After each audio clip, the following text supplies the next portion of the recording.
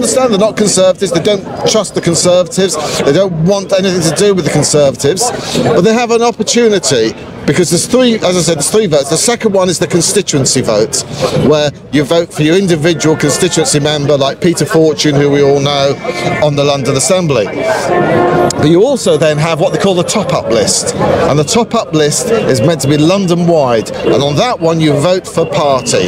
So if you want to, you can vote for Reform on that list, and you can. And if enough people vote Reform, Howard Cox will get a seat on the London Assembly. And for those that really want to see Howard elected to something, this is far better for them than it is not having him at all, if that's what they want. I would obviously urge people to vote for the Conservatives as Conservative, but I'm saying there is a way out for people to do it. So, and if Howard Cox is elected to the